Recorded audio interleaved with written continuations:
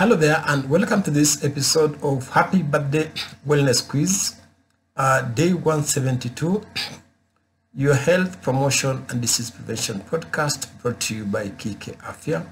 My name is Birio Bogo. I'm a medical doctor and specialist in public health medicine. In today's episode, we're going to discuss how to screen for diabetes and pre-diabetes. A short quiz for which I will share the answer at the end of the episode.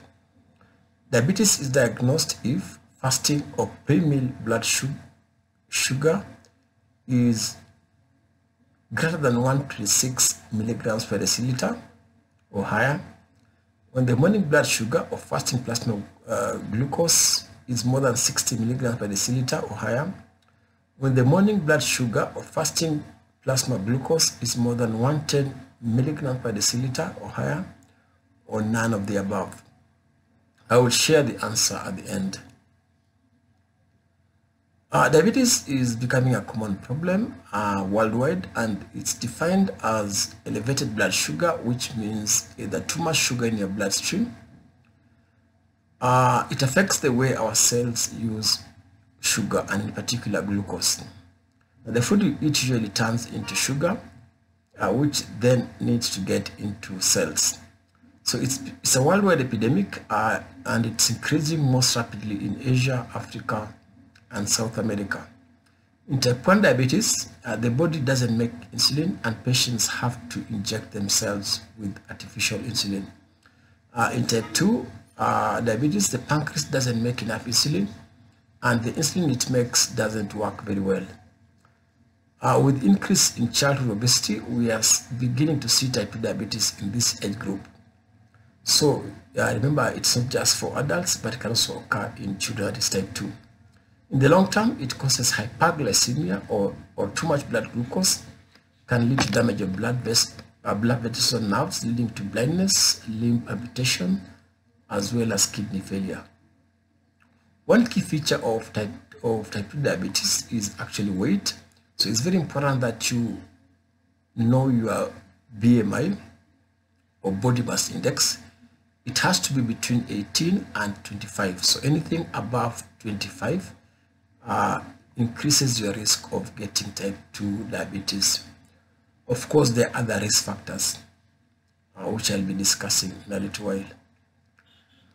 So in terms of screening for type 2 diabetes and prediabetes, it's basically recommended that all adults with a BMI above 25 who have either one of the following, any one of these risk factors, should be screened using a laboratory test. It should be done every 3 years, and usually if you have a fasting plasma glucose, that is 8 hours of fasting overnight, which is blood is taken in the morning, more than 126 milligrams per deciliter, then you are considered to be diabetic. But this test must be confirmed on a second occasion. So the risk factors for diabetes type 2 and prediabetes are: one, having a family history of type 2 diabetes.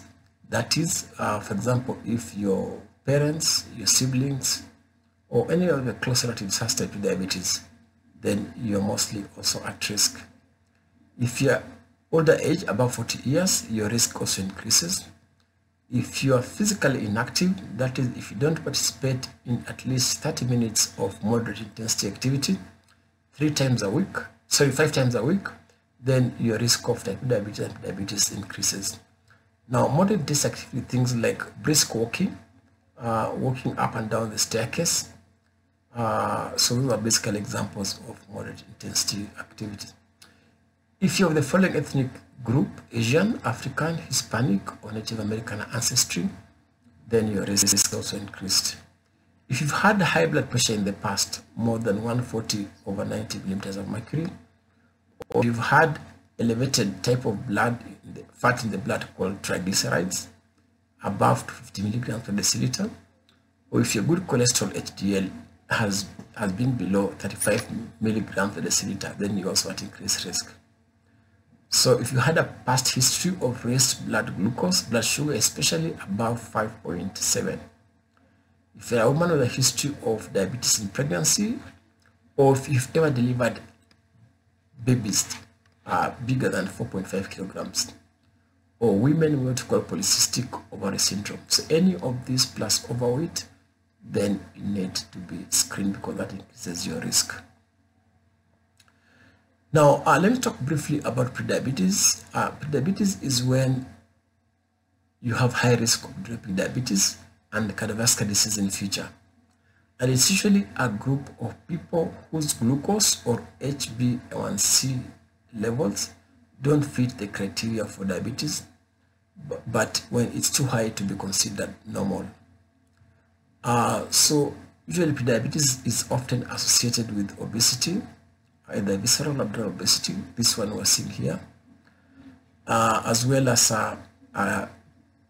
dyslipidemia, excess triglycerides, high blood pressure, or low levels of good cholesterol, HDL. And usually, if you're using A1C test, anything between 5.7 and 6.4, that's considered prediabetes. Above 6.5 is considered diabetic. Below 5.5 is considered normal. So in terms of testing for diabetes and prediabetes, you have three options. You can use the glycosylated hemoglobin A1C, which I've discussed. You can use the fasting plasma blood glucose, or the 2-hour what you call OGTT, or oral glucose tolerance test. In 2009, the International Expert Committee recommended the use of HbA1c, also called glycosylated hemoglobin A1c, where a threshold of 5.7 to 6.4 indicates diabetes, and anything above 6.5 indicated, pre-diabetes is 5.7 to 6.4, and above 6.5 is diagnostic of diabetes. Now, A1C basically refers to the stickiness of the red blood cells. If the red blood cells are floating in a sugar environment, then A1C is likely to be high. Now, specifically, diabetes is also diagnosed if you have a before breakfast or fasting, overnight fasting plasma glucose of 126 milligrams per deciliter or higher, or oral glucose tolerance test which is above 200. That's considered diabetic. So remember, if you have any of the risk factors, then you can go for a lab test to basically confirm the diagnosis.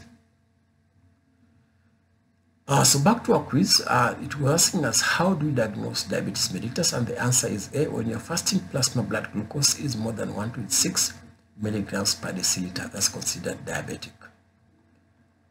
So thank you very much for listening. This podcast was brought to you by Kike Afia. My name is Video Bogo. I'm a medical doctor and specialist in public health medicine.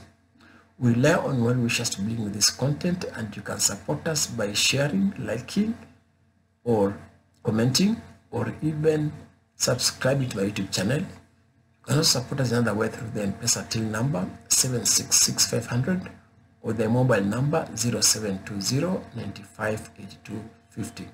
This is to enable us to reach more viewers. Until next time, bye-bye.